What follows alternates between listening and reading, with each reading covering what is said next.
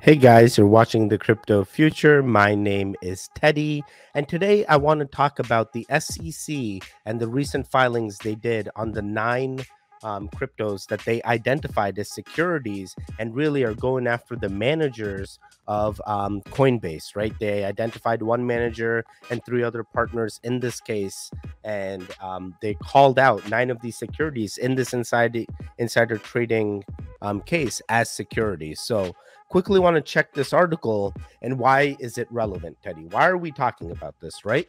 So the U.S. Securities and Exchange Commission, in its first insider trading case, literally declared 9 digital tokens as securities in its ongoing practice of defending its crypto oversight through the enforcement actions. Why is this important?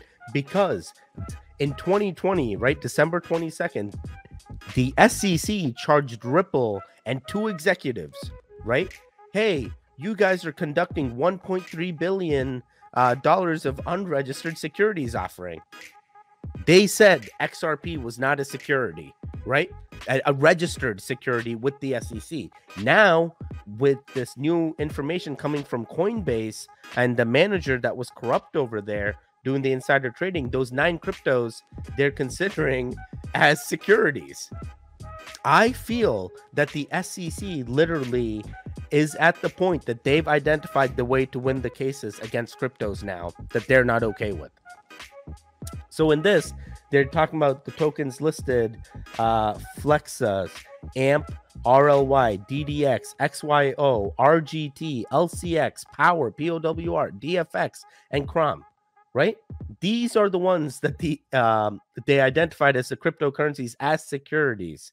And they typically don't do this, guys. They literally do not do this. This is like the first time that they've identified cryptocurrencies as securities without, and they say it here, without charging the issuers, right? They didn't really charge anybody. They just went over to this corrupt insider trading manager, and these 9 securities, they identified that he did some insider trading with, and they already called them securities right off the bat. So quite interesting, because back then that was 1.3 billion. So now these 9, I think it only came out to 1.5 million. It wasn't even that much that the SEC is recovering from this insider trading, right? I believe they said it makes up 1.5 million.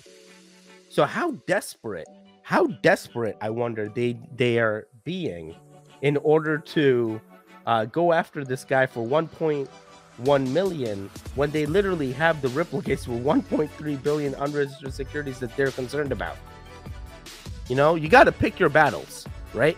And I feel like this is a battle where the SEC is softly telling us, hey, we may have lost this. Why is this important?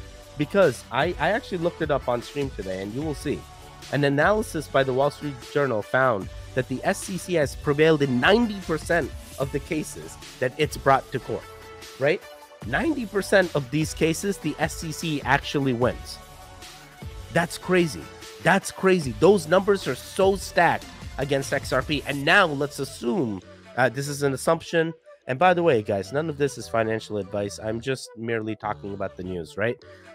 Let's assume that somehow XRP does completely fine and they win the court case. If they win the court case, I think that's that 10% that the SEC is going to lose, and then the other 90% they're figuring out the proper way to go after cryptos by already declaring them as securities, so they're ready for the next leg up when things go south, and they won't have another XRP situation. So I'm not saying, hey, they're now gonna go after all these crypto companies. No, they're actually only going after the insider that was trading illegally, right? Insider trading illegally.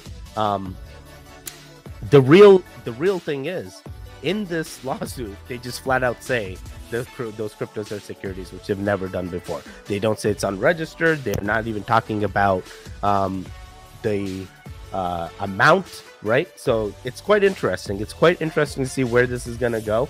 But I do feel they're changing the way they're identifying cryptos and really telling us, hey, crypto's already a security. We don't have to register it or figure it out. We're already saying these 9 are, unless those 9 did really register to be a security. I don't think so. I think they're just flat out saying all cryptos are securities. But let's see what happens. What do you guys think about this? Please do let me know. I do read the comments. I will heart the ones that I like.